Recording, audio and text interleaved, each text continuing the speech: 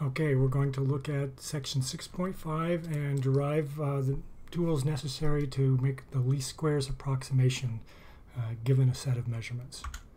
So I'll go over the goals, look at an example 2D problem, define something called the residual, then define the least squares approximation, and do 2 examples.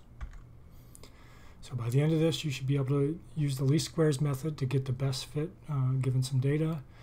You should be able to take a data fitting problem and convert it into a least squares system, and you should be able to take a result or a system and calculate the residual for your calculation. Okay, before we get started here, just a quick reminder of one important thing is that if I have 2 vectors, u and v, and I've got some angle between them, the dot product is the length of u times the length of v times the cosine of the angle between them. And if this angle is a right angle, then the cosine will be equal to 0 in that case. Okay, so that means if I have the dot product of 2 vectors and it's 0, that means these 2 vectors are at right angles to one another. And as an aside, there's another way or alternate way to write this expression. So let's see, what is u dot v? If u is, let's do this. If I have some u1, u2, u3, un, and I dot it with v1, v2, v3 to vn, this is defined to be u1, v1 plus u2, v2 plus u3, v3, and you keep doing that until you get down to the end, and you get a scalar number. This is an alternate way to write the dot product. That's the exact same thing. Now be careful here. These are for column vectors. So if I've got u dot v, u transpose, if it's a column vector like this, will look like that. So if I take that first column and turn it into the first row, and then I leave the v alone,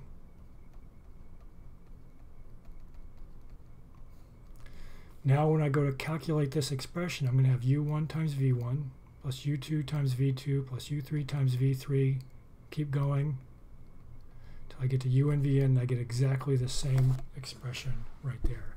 So there's 2 ways to do this. I can say u dot v if these are column vectors, or u transpose v gives me the exact same calculation. Okay, so now this idea of least squares approximation is built on this idea that we have more equations than we have variables, and we have an over-constrained problem.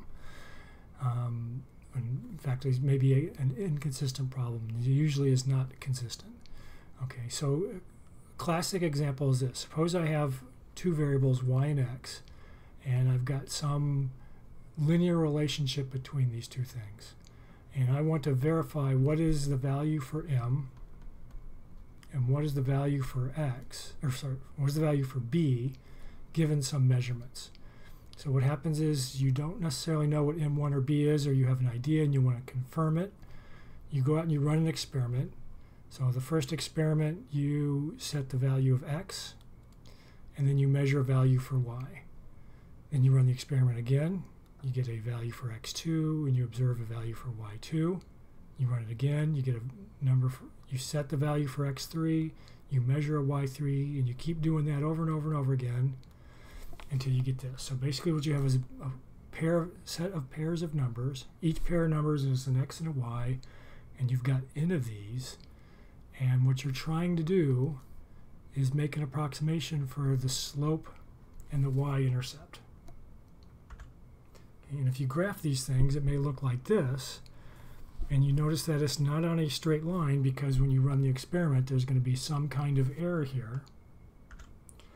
So there's going to be some best straight line that best fits this under some constraint, but we can't make all of those things fit the line, and we can't set all of those equal to each other. So we had what? Y equals m1x plus b for each of these pairs of x and y, we cannot make this always true. Right? It's always going to be off this line because there's going to be some error. And what we're assuming here for our error, the error that's made is in the y direction. Right? So we're assuming the measurement for x is good, but the measurement for y has some error in it. Okay? And so what we want to do is minimize those errors somehow. All right, so what do we have? We have y equals mx plus b. We've got many values for y and x, and we want to calculate m and b, but we only have two unknowns, and we have many, many equations.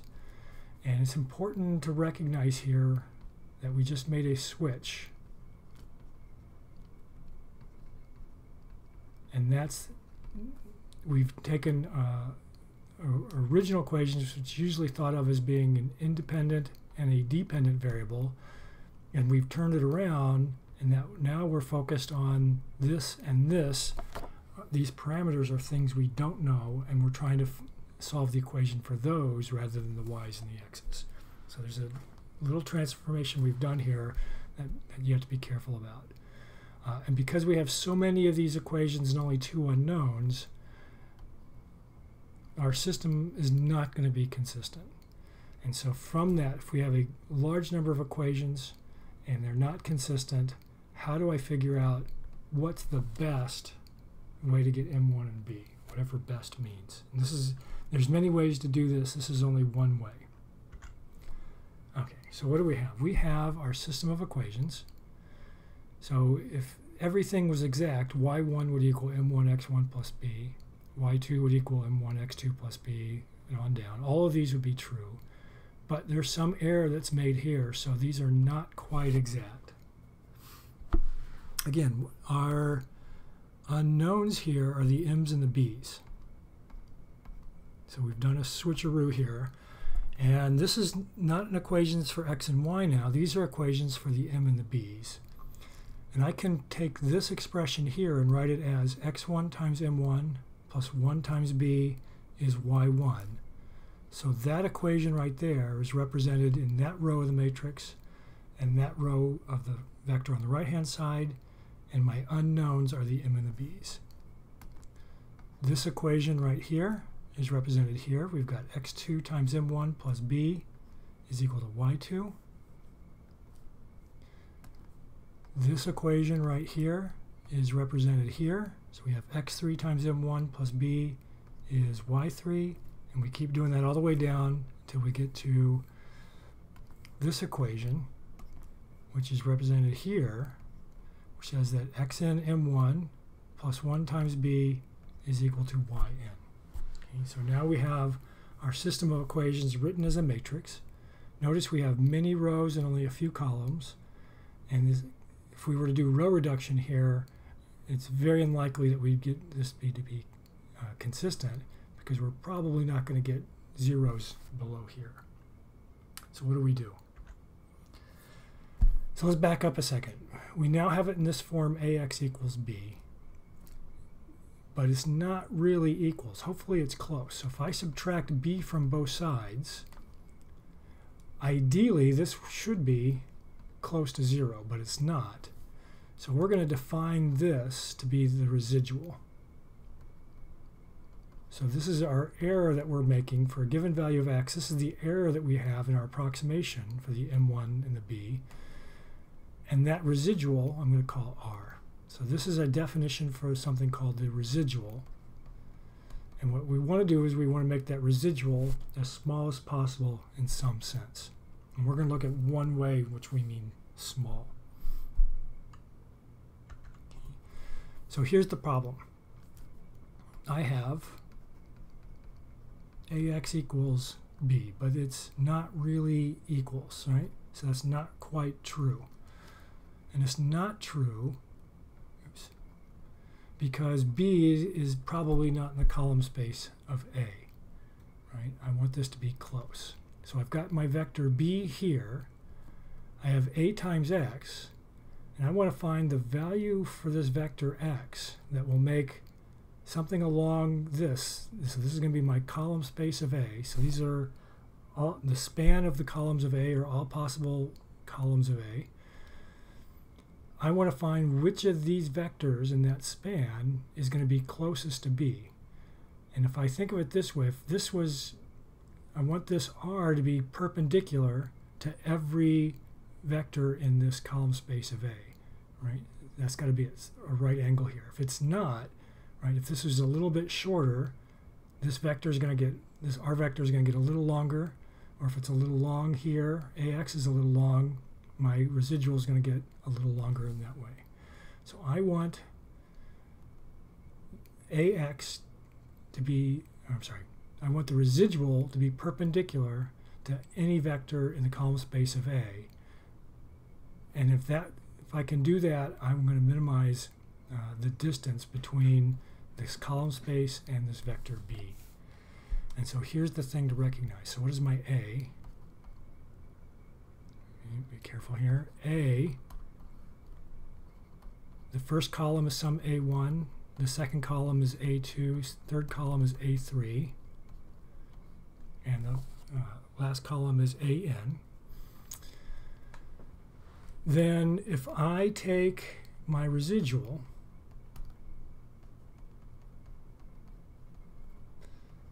then A1 has to be perpendicular to R, A2 has to be perpendicular to R, A3 is perpendicular to R. Every one of these columns of A is going to be perpendicular. So that means if I take A1 dotted with R, that's got to be 0. A2 dotted with R is 0. A3 dotted with R is 0 on down. And so now I've got a new system of equations. And so now this is the system of equations I want to work with and try to solve. So let's go back here. So let's keep in mind A1 is the first column of A, A2 is the second column of A, and I'm going to rewrite this in terms of A1 transpose times R and see what we get. So the first column dotted with R is 0, the second column dotted with R is 0, third column dotted with R is 0, and I keep doing that all the way down to the nth column of A dotted with R is 0. So these are basically just another way to write the dot products. And keep in mind, first column of A is A1, second column of A is A2, third column of A is A3 to AN. I now have a system of equations. What is this equation here? So suppose I've got some R. Oops. A1 is a column vector, but if I take the transpose, I'm going to get a row vector times R. So if I go across the row and down this column, I'm going to get 0. If I look at this equation, if I go across this row, this is now A2 transpose times R is 0. This row is now A3 transpose, so we'll go across there and down R, I'm going to get 0. And I keep this up. Now for here, this is going to be the last column of A, but I'm going to go across, right, because I'm taking the transpose, that last column. So I'll go across that column, down, sorry, across that row, down R, I should get 0. And what do I have here? This matrix right here is the first row is the first column here. The second row is the second column here. That is just A transpose. So what do I have? I want AX to get as close to B as possible. So I define the residual by subtracting the B. Right, so this is my residual. I want the residual to be perpendicular to the columns of A. So if I take A transpose R, I'm going to get the 0 vector. And now I'm going to take this definition for R and plug it into here. And keep in mind, I know A. A is the data that's given to me. I know B. And what I'm trying to do is I'm trying to solve for X. So let's see. So what can I do? I'm going to multiply that matrix through, and what do I get? I get A transpose A X minus A transpose B equals the 0 vector. And now I add A transpose B to both sides. Let me clean that up. A transpose A X equals A transpose B. And now I have a system of equations that I want to solve. So this is now A transpose A is a new matrix.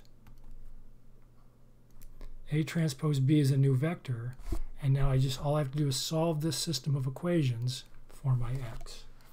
And now I've got something that's well defined, and I can work with using the previous tools that I've seen for solving linear systems.